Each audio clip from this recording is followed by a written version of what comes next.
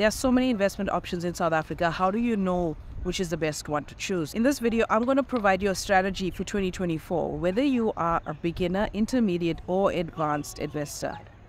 Hi, my name is Yolanda, and on this platform, I give you easy, actionable tips, content, and strategies that you can use to manage money well, to live abundantly, and to build generational wealth. I'm the director of Solomon Wealth Management. We are a Durban-based boutique financial advisory service, and we work with South Africans all across the country and even South African expats. So no matter where you are in the world, as long as you are a South African citizen, I am able to help you. And if you want to chat with me one-on-one, click the link where you're watching this video, and we can book an appointment and we can chat online. So we're talking about investments today, and the tips and strategies I'm going to give you, they're not age dependent. They're more dependent on where you are in your investment journey, whether you are a beginner, intermediate, or more advanced. So if you're somebody investing for your kids, I'm going to give you tips about that as well. So remember, globally, the environment right now, we are going into election years for most countries. Countries like the United States, South Africa, India are all going into big election years. We've seen last year, 2023, countries like Argentina and Netherlands electing conservative parties to rule them. Right? And if we get conservatives back in power in the United States, for me, I'm going to be expecting the oil prices to drop, because the Republicans are most likely going to open up that Keystone pipeline, and that's going to really bring down prices of oil globally. All right, that would bring down inflation as well. So if you are a beginner, I mean, you want to invest, you don't know how to invest, and if the problem you have is you don't have constant cash flow, maybe you're a commission earner, you're a freelancer, my best tip that I can give you is save in your bank. Work towards getting your first 10,000 Rand that you can start investing with. But you got to have that money behavior and that mindset and that discipline and that consistency to put that money away. All right, so if you are a beginner, your first point is to get together your first 10,000 Rand, then make an appointment to see an advisor who will advise you as to where you can put that money. Ideally, if I'm speaking to a client like this, I'd say, okay, you got your first 10,000, great. Let's invest this 5,000, and we'll do a risk assessment. We'll understand your needs and your goals, and then we'll find the best investment for you. And I'll send you back, and I'll say, right, get this fund back up to 10,000 again, and then come and see me. And then we work on that cycle for somebody who does not have consistent cash flow. Now, if you are a beginner and you do have constant cash flow, if you're somebody who's managing your money well, you are able to ensure that your expenses do not exceed your income, you're being diligent in trying growing that gap, and now you have 1,000, 2,000, 3,000 Rand to put away every month, this is what you should do. So I'll play the fact. My recommendation is always to go to the lowest tax option first, and in South Africa we have tax-free investments.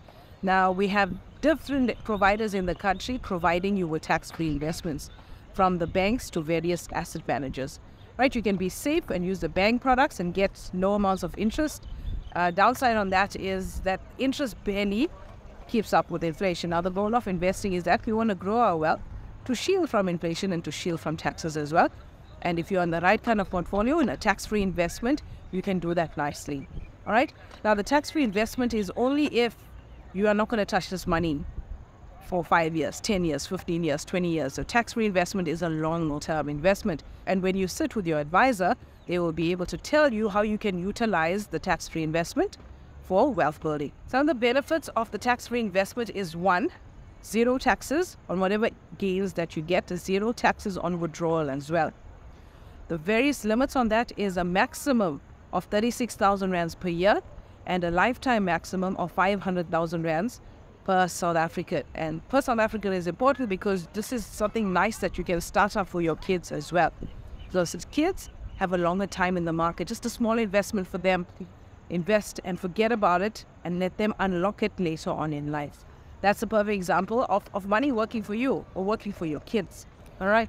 So that's your long-term investment if you're a beginner. Now, if you're a beginner and you need something short-term, maybe you're saving up to buy a car and you need a deposit for a car or a house or a fancy holiday or something like that, your next solution that you want to look at is unit trust. Right? The key thing about a unit trust is you have easy access to this money.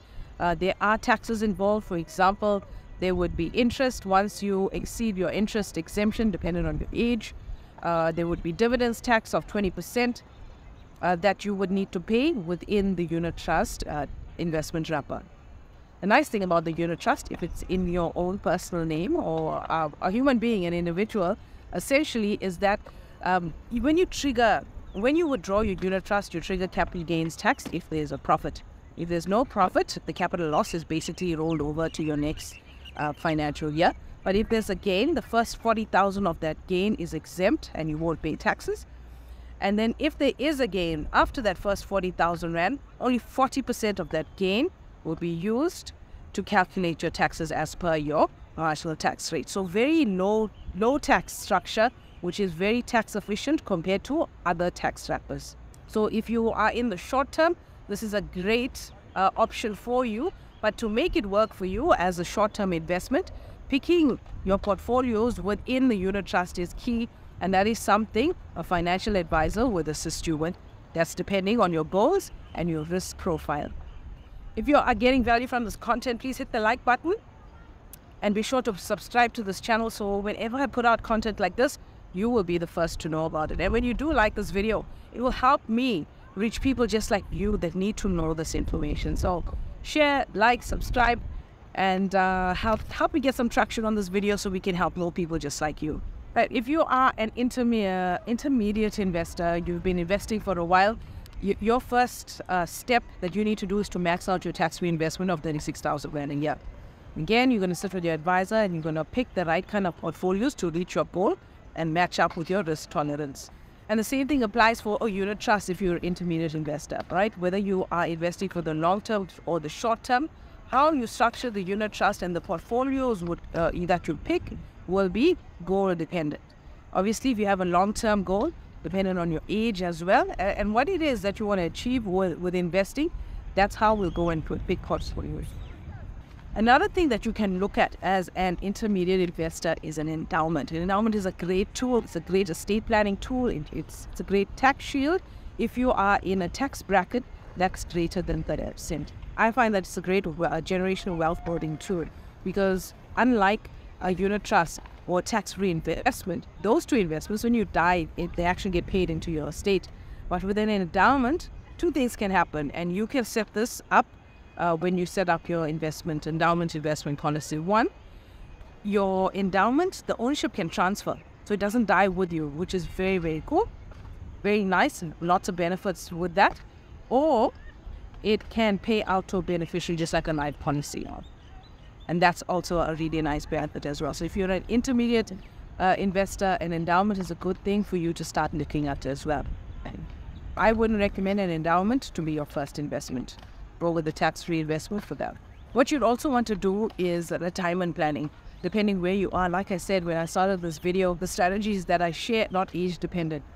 But if you are already started in your journey, whether you're 20, 30 or 40, all right, you got to be retirement planning. And now it's never too early to start retirement planning. The earlier you start, the less effort you actually have to make and the greater your return if you're getting the right kind of advice and making the right kind of investment moves. No matter where you are in your journey, especially if you're somebody in your 40s, mid-40s, I would advise you to sit with your advisor and plan as if you're going to retire today.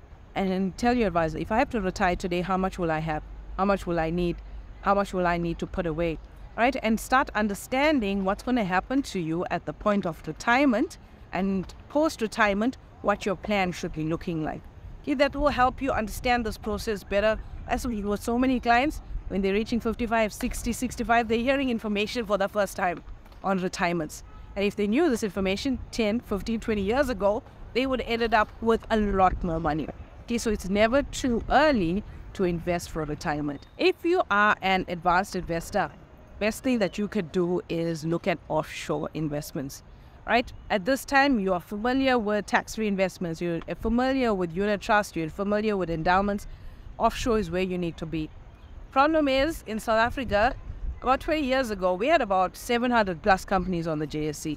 Today, we're sitting at under 300, which means our options are getting less and less and less. And offshore, you got more options there. You can go anywhere. And as a South African, you have the single discretionary allowance of 1 million rand. And if you exceed that 1 million, you have that 10 million. That's a little bit more complicated, something I can help you with. But you're allowed to take up to 10 million out of the country every year. Why you want to be offshore is, one, you want to shield from taxes if you're in the right type of investment wrapper. Two, you want to hedge the rand, because the value of the rand is dropping dramatically. So inflation will always be linked to a weak rand, because a big indicator of inflation is the oil price. And if you can shield from that devaluing of the rand, the sweeter your retirement and wealth building is going to be in South Africa. And offshore is going to allow you to do that. You can also start looking at shares if you are a more advanced investor, because now you have a better understanding of risk and how much risk that you're willing to take. So in my experience, most of my clients, they've got millions and millions saved. Sometimes you've got millions in your bank account, not the best move. But a lot of people are not ready for the risk of the equity markets, and stocks and shares. Okay, and there we can fill in a gap for you, give you a blend and a balance of conservative and aggressive. But shares is always a thing that you should be looking at. And like I said, in the JSE, it's shrinking, but there are pockets of growth. There are dips that you can take advantage of, and there are trends that you can take advantage of. You just got to pay a lot of attention, and it takes effort to be monitoring the JSE every day, doing the various analysis, try and pick the right kind of stocks that are going to give you the right kind of return. And again, with equities, you got to have a long-term view. If you don't have a long-term view, you don't have the risk appetite, stay away from shares. And at this stage, as a more advanced investor, you've accumulated something, you've got some money put away in various kind of pots. The estate planning is key. Now, estate planning is when you plan your exit from this planet and passing all of these assets that you've accumulated. If you haven't had the full opportunity to enjoy it to the fullest, you want to pass that on to your beneficiaries in the most tax-efficient manner. And that is the basic estate planning process. A highly legal environment, I don't recommend that you do this on your own, and a will is not a estate plan.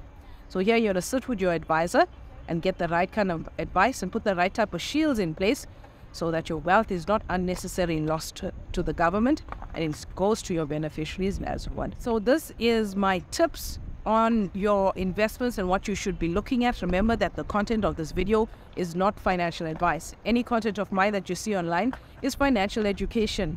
Financial advice is when you sit with an advisor one-on-one and you get personalized advice according to your needs, your goals, your priorities, and your circumstance. If you want to sit with me one-on-one, you click the link where you're watching this video or go to my website, solomonwealth.co.za, and I would love to chat to you one-on-one.